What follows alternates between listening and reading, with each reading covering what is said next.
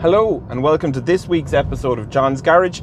This week we are driving a 2001 Peugeot 406 Coupe, but a 3-litre V6 Coupe. So we are in for a real treat today, guys. I've been driving this car for a couple of hours now. It is absolutely gorgeous.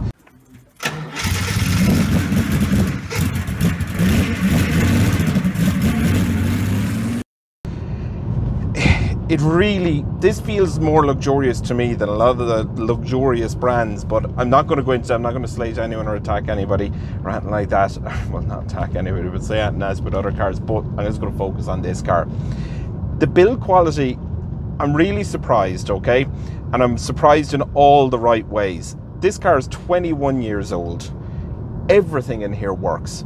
Everything is perfect. It's over 100,000 miles, so it has been driven, it has been used. The dashboard is like new. There's no wear on anything, no creases on anything. The leather is absolutely to die for. Burgundy leather, real leather, folks. This is not the cheap plastic stuff. This is not imitation. This is the real deal. So we have a 3-litre V6 that's putting out 210 horsepower, and in this instance it's mated to a 4-speed automatic gearbox. So there's a touch of the 90s about this, and of course, why wouldn't there be? It is a 90s car. So the 406 Coupe was released in 1997, initially as a 2-litre naturally aspirated 4-cylinder engine, putting out 138 horsepower, and it also came initially with a 2.9-litre V6, which was putting out 197 horsepower. Now this is a slightly uprated and later version, so this is 210 horsepower, and it's like this is proper luxury, folks. Now I want to be clear, because some people think coupe, they think sports car. This is not a sports car. This is a Grand Tour, and it's exceptionally good at that. Okay, it's really comfortable, really solidly built. As I say, I've been driving it a couple of hours. You could stay in this car all day. You could leave your office in Paris at 5 on a Friday evening, grab a couple of red wines, jump in the car and drive down to Monaco for Saturday night and party it all away. And this thing would be the perfect partner for doing that in.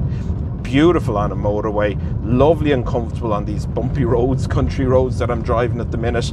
Now, what I will say is the 3-litre engine, the V6 engine in this, is a heavy unit, and this is front wheel drive. So if you want to drive it and, you know, push it on, you can do that. It is comfortable. It will take a little bit of messing, but I will say that engine is heavy. So I'm on kind of undulating roads right now, and although the handling is quite taut, you do feel that weight up front, and I would strongly suggest you don't push it too hard into a turn. Now, if the road surface is good, it's nice sweeping turn, no problem, but just be mindful of that. Now, I'm going to be really straight with you, folks. These cars are an absolute bargain right now, but I've already seen things start to change. Okay, they are already going up in value. They're going up in value because, I will be quite honest, of all the coupes released in the 1990s, you have the Calibra, you have various models of E-Series, or 3 Series, sorry, the E36, the E46. You have lots of other examples of coupes from the 90s. You would have the Honda Prelude, Integra, and so on and so forth. Well, this isn't really an Integra competitor, so we'll maybe leave the Integra out of it. But these are the most beautiful. By far and away, these are the most beautiful. Now, I'm a Toyota fan. I like the Celica, but this is a different class. This really and truly is. The quality of the materials used in here is impressive. It's impressive because, as I say, everything lasts. Everything is working. All the electrics are perfect. Everything is in great condition. The seats are just unbelievable. The handling in this is unbelievable, and so on and so forth. It's actually a gorgeous car once you accept that it's a Grand Tour and not a sports car. Now, designed by Pininfarina, but there's a little bit of an interesting quirk in the history of this car. So people who like these cars will know that they don't share any panels with the 406, or glass for that matter, with the 406 Lunar Estate. There's nothing shared, and there's a reason for that. Other than it's a much more stylish looking car, but there is a reason for it. This car was originally designed for Fiat as a Fiat Coupe. Now, we all know that they went with Chris Bangle's very edgy, very, very, I'm going to say challenging design for the Fiat Coupe, but I mean that in a good way. I quite like it, but I know it wasn't everybody's taste. So they originally went with that. This was one of the styles which was rejected. It was picked up by Peugeot, rightly so, and they made an absolutely gorgeous car out of it. As I say, the condition here is incredible.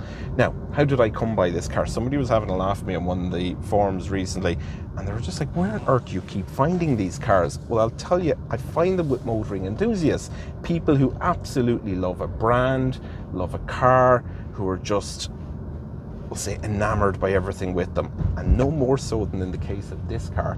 This car was actually supplied to me by a garage with over 50 years experience of dealing with the Peugeot brand. That garage is Slattery's garage, and they're located in Puckane in Neenah, County Tipperary. And they often take on classics like this. They strip them down, they'll rebuild them, they'll use all original Peugeot parts. And when you start hearing things like that, folks, you know that the brand isn't just something to be sold. They're not just selling cars. They are honestly committed and devoted to the brand. You can see in the picture I have a 508. You see in the picture maybe at the start of this, I'm also going to be driving a 508, a 205 Junior that they've restored. The 508's a PSE, by the way. It's not just a standard 508. They're really committed to the brand. Now, the distributor at the minute, Gowran, is doing an incredible job of rebuilding Peugeot in Ireland. And I do say rebuilding because there was a period there in the early 2000s where, I won't comment too much, but let's just say it's best not remembered. To me, a child of the 80s, Peugeot means a huge amount. Peugeot's a rallying legend, it's a racing legend. Everyone wants a 205 GTI, 309 GTI, 405 MI16, and those kind of cars. Like, they are really impressive cars. Peugeot brought that into the 90s, the 406, 206 to a lesser extent, 306 to a much greater extent. Brilliant cars. Even the 605 Saloon, smashing executive saloon, very underrated, but they did kind of lose it. Now, for those of you maybe who are a little bit younger, I'm going to say something and you're not going to believe me. Peugeot was pretty much the Audi of the 1980s. They made solid, dependable, stylish cars, well thought out, good diesel engines, good petrol engines.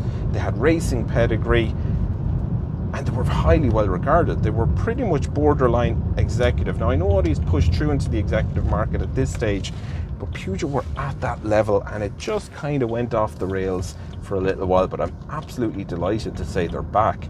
But cars like this, cars like this is what they should be making again. This is just to die for. As I say, the quality is here, the engineering is here, there is a depth of knowledge. Now, a little bit about that engine that's under the bonnet. That engine was a joint venture, so Peugeot, Citroën and Renault used this 3-litre engine for a number of years.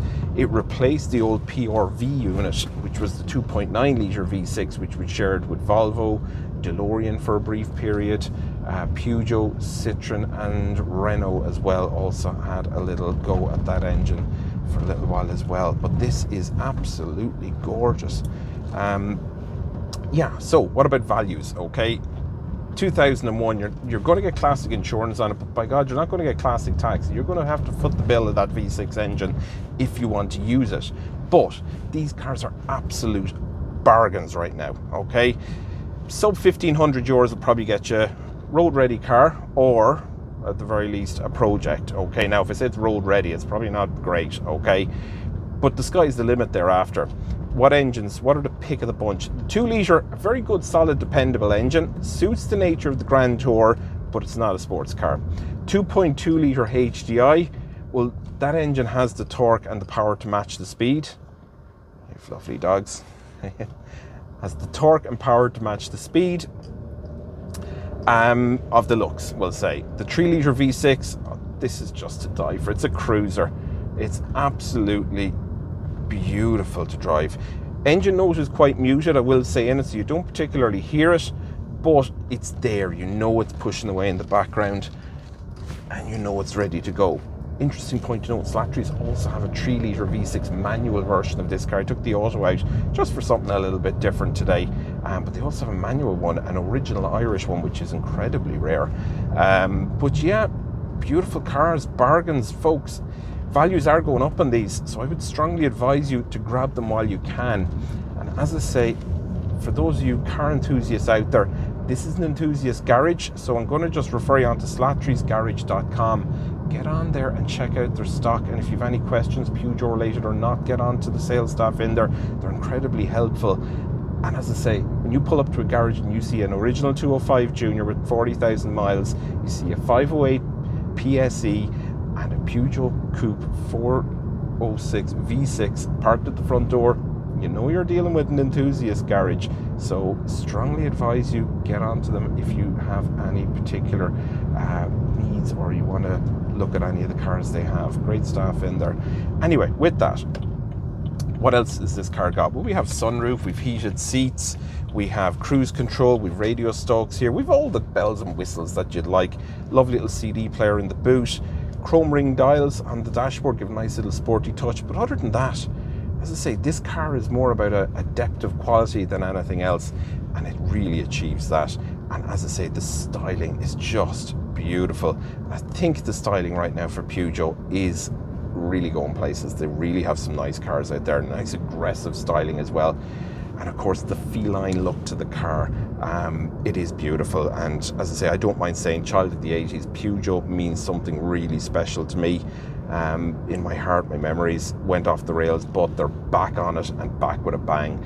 And I'm really grateful that Slattery's contacted me to take this car out today. It's absolutely gorgeous. I just can't get over it. Anyway, with that, I'm just pulling up to Slattery's here again. I'm going to jump into another Peugeot. So thank you all very much, folks, and we look forward to seeing you again on the channel in the very near future. Adios. Bye bye.